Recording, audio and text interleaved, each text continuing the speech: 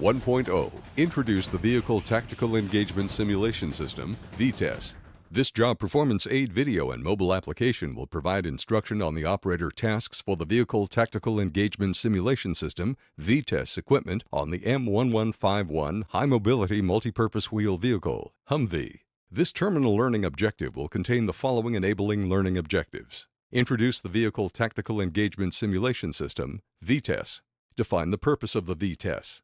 Identify the VTESS equipment characteristics and capabilities. Identify the VTESS controls and indicators. Identify the VTESS theory of operation.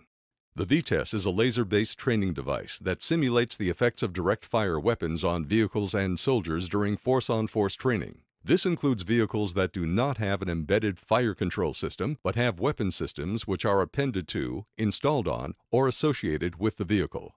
It supports realistic training without the expense and environmental impact of firing live ammunition. VTESS training devices can be installed on 128 variances of vehicles, buildings, and/or structures. The system is compatible with legacy Miles training devices. This job performance aid will demonstrate the preparation, installation, and operation of the VTESS equipment. The VTESS includes the following: the Common Power Supply, CPS, the Vehicle Master Controller, VMC, the Crew Interface Module, SIM, the Crew Kill Module, CKM, the Vehicle Kill Indicator, VKI, 8 laser detectors, LDs, VTESS Transit Case. The devices provide training realism by reporting miles codes to the system to indicate engagement results. VTESS provides visual and audio cues to the targets and attackers in the operational environment.